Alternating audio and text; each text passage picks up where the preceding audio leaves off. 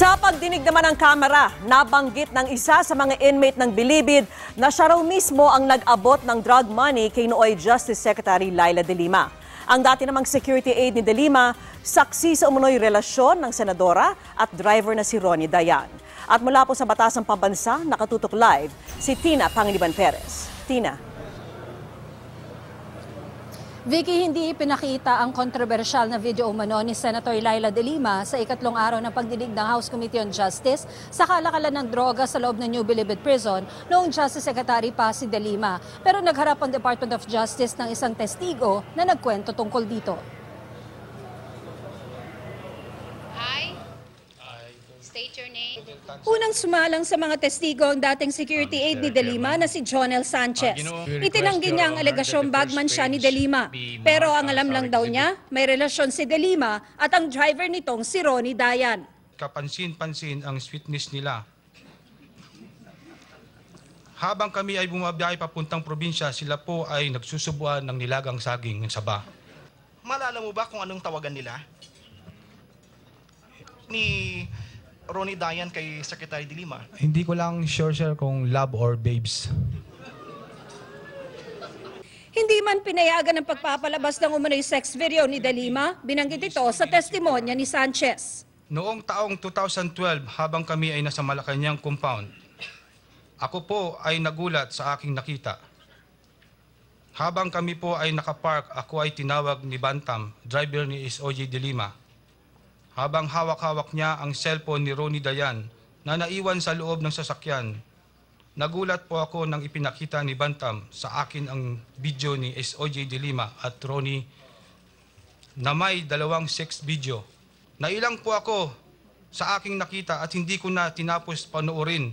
Nang pumasok daw bilang security si Warren Cristobal na taga-MMDA, nagselos daw si Dayan.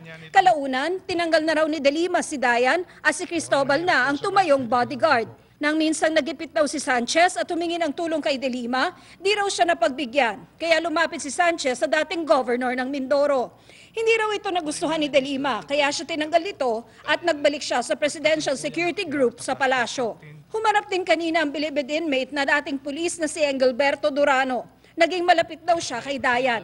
Nang hiram daw noon sa kanya ng pera si Dayan.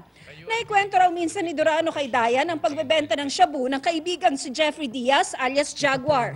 Patungkol naman kay Dayan at Jaguar, bandang January 2014, sinabihan ko si Jaguar tungkol sa protection money at naging lubos na interesado si Jaguar sa nasabing alok ni Ronnie. Ibinigay ko kay Ronnie ang contact number ni Jaguar at doon na nagsimula ang kanilang ugnayan. Ayon pa kay Durano, aabot daw sa mahigit 27 million pesos ang transaksyon ni Dayan at Jaguar na dumaan anya sa 3 bank account number sa BDO Bank. Noong November 2014, inutusan daw siya ni Jaguar na magbigay ng 1.5 million pesos cash kay de Lima na nasa kubol daw noon ng komando sa Bilibid. 500,000 pesos daw ang pinaluwal ni Durano. Ang 1 million naman mula sa isang inmate na si Noel Martinez na nagpapa 5-6 sa loob. Pagpasok ko sa opisina ng BTV3 ay nakita ko na naroon din si GB Sebastian at Hans Tan. Inabot ko na kay Secretary de Lima ang kahon na may lamang 1.5 million.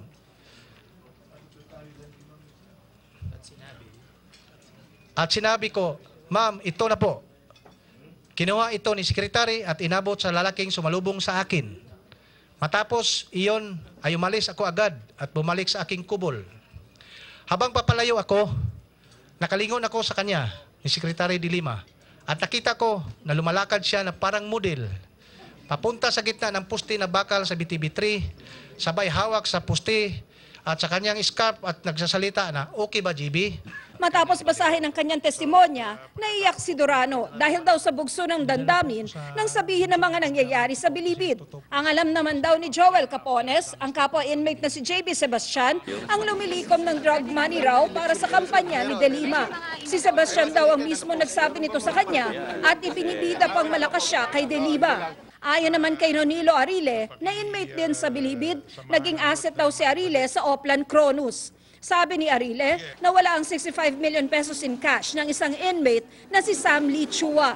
Kasama ito sa halos 300 million pesos na nawala umano matapos ang December 2014 raid sa Bilibid na pinangunahan ni De Lima. Sumulat daw si Arile kay Pangulong Duterte at ikinuwento ang drug operation sa loob ng Bilibid, maging ang mga sangkot dito. To divulge, Your Honor, my identity utilizing by the CIDG through Senior Superintendent Jerry Valeroso as a government asset. May I request, Your Honor, that in my present dormitory, medium security compound, after this, Your Honor, may I request for my transfer to any... Hindi po sa amin yan.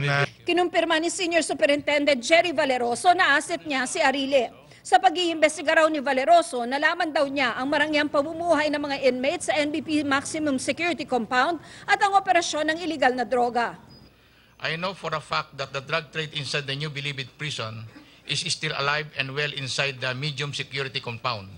When the PNP Special Action Force took over the security of Maximum Security Compound, the drug trade was simply transferred to medium security compound.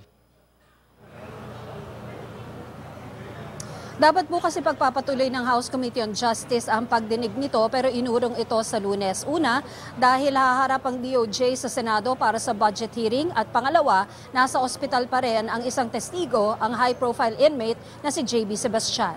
Vicky? Maraming salamat sa iyo, Tina Pangiliban Perez.